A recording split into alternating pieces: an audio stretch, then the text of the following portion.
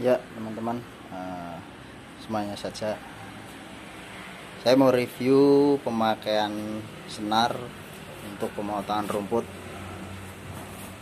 Saya pakai, nggak tahu ini mereknya apa, nah ini tulisannya juga entah itu Jepang ataupun Cina ataupun Korea, kurang paham. Jadi saya gunakan yang ukuran 2,6 mm seperti ini.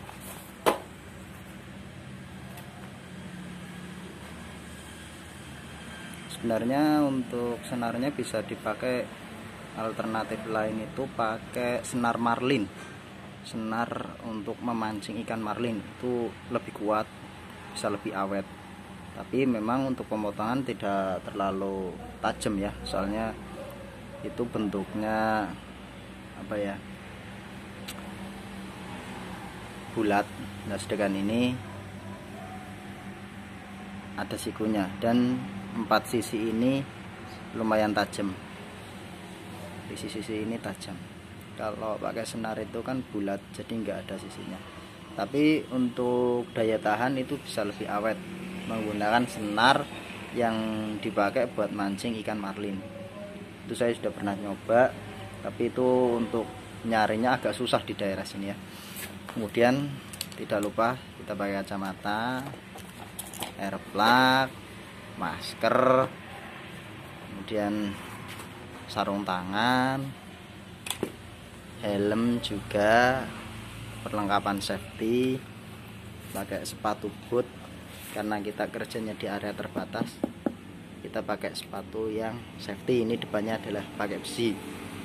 Untuk mesin sendiri udah agak lama sih mesinnya, tapi meskipun mesin udah agak lama tetap kita rawat, kita bersihkan. Sebelum pemakaian kita bersihkan, nanti setelah pemakaian juga kita bersihkan untuk menjaga supaya selalu terkontrol kondisi mesin.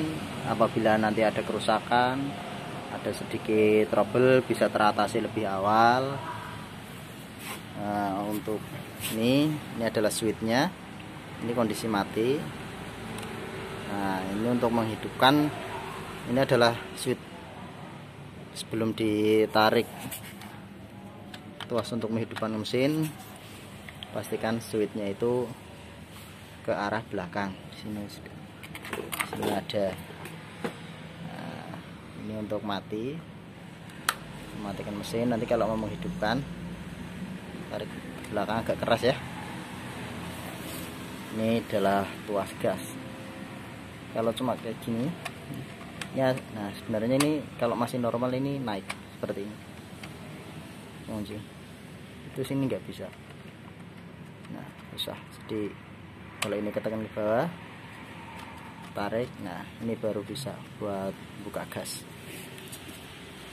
Kemudian untuk dudukannya tetap pakai metal, cuman ini hanya berfungsi sebagai dudukan trimmernya saja ya, dudukan senar.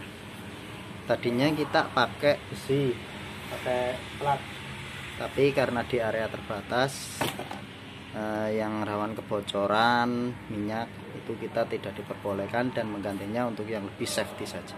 Ini adalah bentuk dari peralatan safety kerja kita sebagai gardener babat rumput. Oke, terima kasih. Jangan lupa like, subscribe-nya dong. Terima kasih. Assalamualaikum.